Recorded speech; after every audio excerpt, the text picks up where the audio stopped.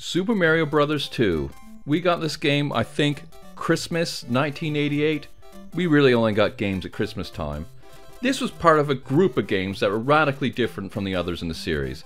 I suppose at this point there was no precedence of what a Super Mario game should look like. What I didn't realize until recently, the reason why Super Mario Bros. 2 was so different, it was actually a remake of a Nintendo game that was only released in Japan called Yume Kojo Doki Doki Panic. The original Super Mario Bros. 2 that was released in Japan was deemed too hard for Western markets.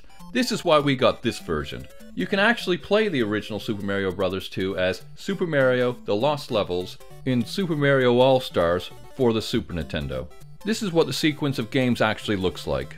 Anyway, enough of me waffling on, let's get on with it. I love how you were just thrown into the game, falling out of this random door in the sky. What a great opening. Looking at this game, it's a great looking game. It's weird and an unexpected change from the original, but I love it. I always like the change from the Super Mario Bros. Where you don't squash your enemies when you jump on them, but rather pick them up and throw them at other enemies. This subspace concept to collect coins and extra health points is eerie, but awesome. What a great idea. I did find it a bit odd you collected coins to play in a slot machine at the end of the level. So, are we wanting to expose children to gambling at a young age here? You get to choose from 4 different characters in the game, all with different abilities. Toad, who is very quick to pick up items, he's great in the subspace bits. Luigi had a high and long jump. I wasn't keen on this character as I found him hard to control. The princess, which was my favorite character, could float when they jumped. And finally, Mario, who wasn't special at all. In fact, he was so vanilla, I never played him.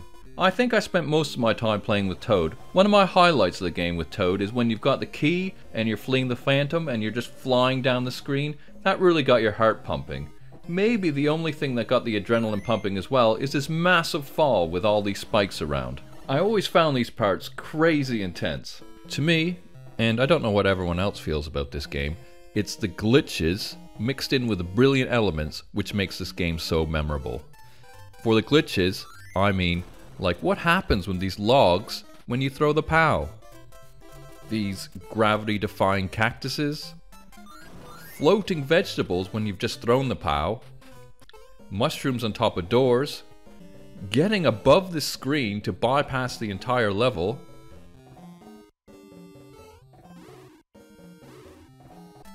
and finally, when you use the potions on the ladders to get to subspace, it messes things up.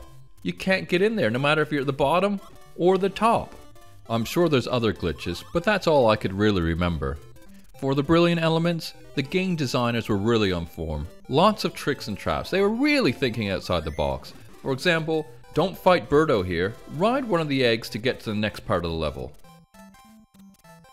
Sneaky shortcuts, like this one in the quicksand. It was a bit obvious. I'm not sure which of my siblings did this first. Carrying this ninja star up the level to make this jump. Picking up this mushroom only to be inundated with these guys. Getting the extra mushrooms in subspace can also be problematic. Here, on this whale's tail, and this one here, you need to destroy these blocks before you go into subspace. I even like these random spaceships. I don't know why they're in the game, but I'd miss them if they weren't.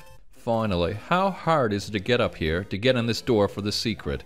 Most of the time, I just ignore it. The sneakiest thing about this game is probably the warp zones. Like this one in the whale level. There's even one in the bottom of this waterfall. Naturally, you would think you'd lose a life if you jumped down there, but no, if you carry on, there's a warp to World 5. I really like the different environments you play in, and this often dictates the character you choose to play with. This ranges from the pyramids in Egypt to the ice levels of level 4. Also, I think the game designers are obsessed with the waterfalls. They're quite prolific in the game. Going back to level 4, this has to be my favorite levels in the game. You start on 4-1, and a little ducking and diving like Neo in the Matrix. Then following on to 4-2, it's the whale level. When I think of Super Mario Bros. 2, I think of this level. This is the best level in the game, period. I always choose a princess, because I think she's the best character for the level, but it's just so memorable. This level is magic. The end boss for the ice levels isn't some sort of frozen creature. it's actually Fry Guy. Go figure. But to be fair, it's the best world and the best boss. All the boss fights in this game are really great. There's endless battles with Birdo, who fires endless eggs at you. Getting the orb from these various Birdos always reminded me of getting the orbs in Castlevania. And who doesn't want to battle a mouse who's wearing sunglasses? The game also draws on ancient Greek mythology with the three-headed snake, the Hydra, who guarded the entrance to the underworld. There's also a crab boss. I think this is based on the crab from the original Mario Brothers game. Now, throughout the game, you always progress by going into this bird's mouth. But then suddenly, towards the end of the game, it comes alive and attacks you. I wasn't expecting this at all. It just shows you that the designers were trying to keep you on your toes. Okay, let's head on to the last boss, Wart.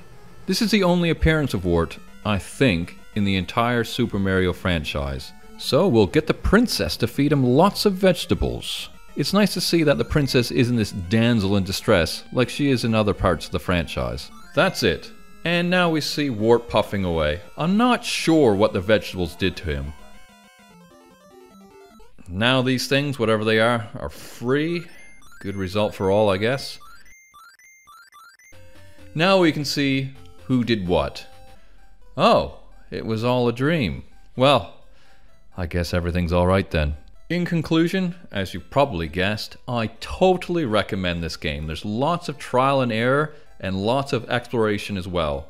Personally, of the original NES trilogy, Super Mario 2 is my favorite. I know, a bit controversial, but I like this better than Super Mario Bros. 3, mainly for nostalgia reasons.